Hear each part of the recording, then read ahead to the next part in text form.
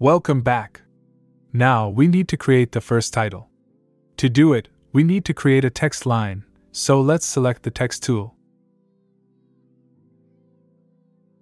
I want you not to do it together with me for now, because I want to explain a few things before we start. Don't worry, we'll do it together in a few moments. So, once we choose the text tool, there are two ways to create text: a text box and a text line. If I select a specific area like this, I will create a text box. And if I write something here, the text will automatically drop to the next line when it reaches the box's boundaries. Now I can adjust the size of the box as desired. The second way is to create a text line. For that, I'll click here on the preview screen and type in some text. This is how we create a text line.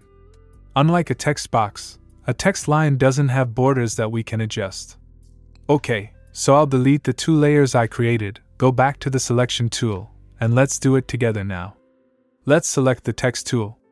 Now click here once to create a text line. And let's write the word text. To start writing in uppercase, you can hold down the Shift key and type the letter T.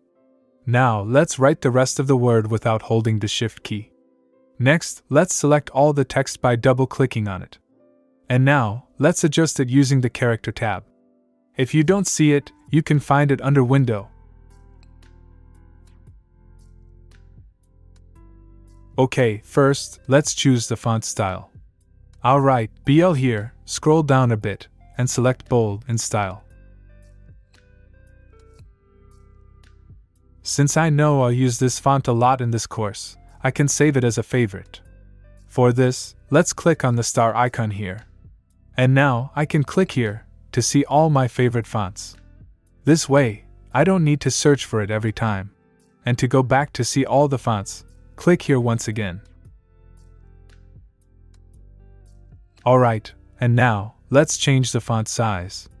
We can do it by dragging this value to the sides or by entering a specific number. Let's set it to 300. And if you want to change the font style, you can open all the different options here, or click here once and use the up and down arrows. Set it to display heavy. Now let's center the layer in the composition using the Align tool.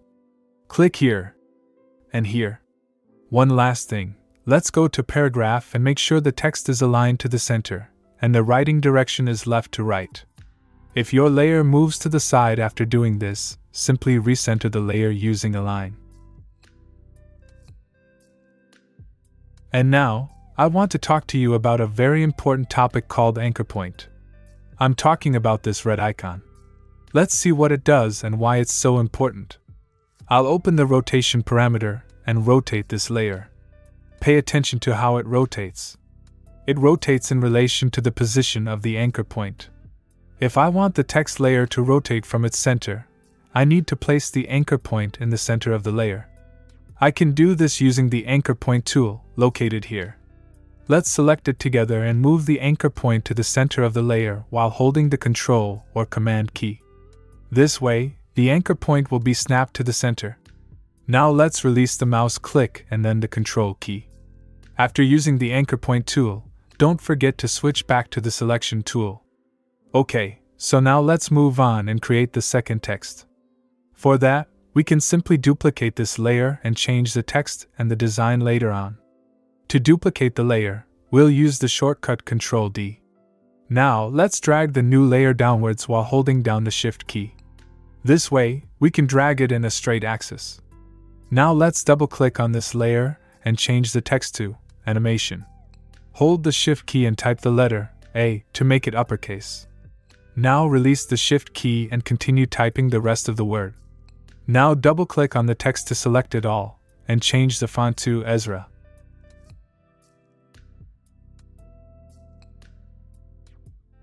Let's choose this style. And because we'll be using this font a lot, let's mark it with the star. This way, we can access it more quickly in future sessions. Next, let's change the font size to 100 or 120 and press Enter. Let's make sure the text is aligned to the center. Let's go to Paragraph and make sure the text is aligned to the center, and the writing direction is left to right. and using the Align tool, let's center the text in the composition. As you can see, the anchor point of this layer is not centered. This time, instead of centering it manually using the anchor point tool, we'll do it with the useful shortcut Ctrl-Alt-Home. Mac users will need to work a bit harder to use this shortcut. Also, don't forget that all shortcuts will work only when the language on your computer is set to English. If so, let's press Ctrl-Alt-Home. And there you go, the anchor point jumped to the center of the layer. Now, let's go back to the selection tool and move the text here.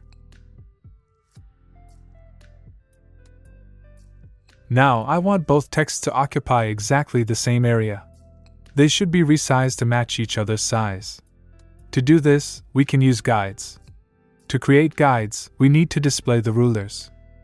We can display the rulers by opening the Guides and Grids list here, and then select the rulers, or by using the shortcut Ctrl-R. And now, to create a guide, let's click here on the ruler and drag the first guide from it. You can place it here. Now, let's create another guide and place it here.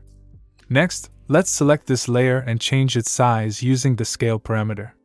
But instead of opening this parameter manually, we can simply select the layer and press the S key.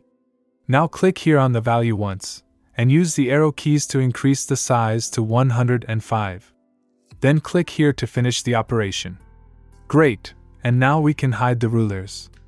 To do this, press Ctrl-R once again. And to get rid of the guides, go to View, and select Clear Guides. Now let's center these two layers in the composition. To do it precisely, we can use the helpful guide called Title Safe Action. The shortcut for this guide is the apostrophe key. Get used to this shortcut because we will use it a lot. Alright, so now, I can see where the center of the composition is. Now let's select both layers like this and move them upwards using the arrow keys. And if we press the Shift key while doing this, the text will move in larger increments. With this, we've finished designing the first scene, and we're ready to animate it.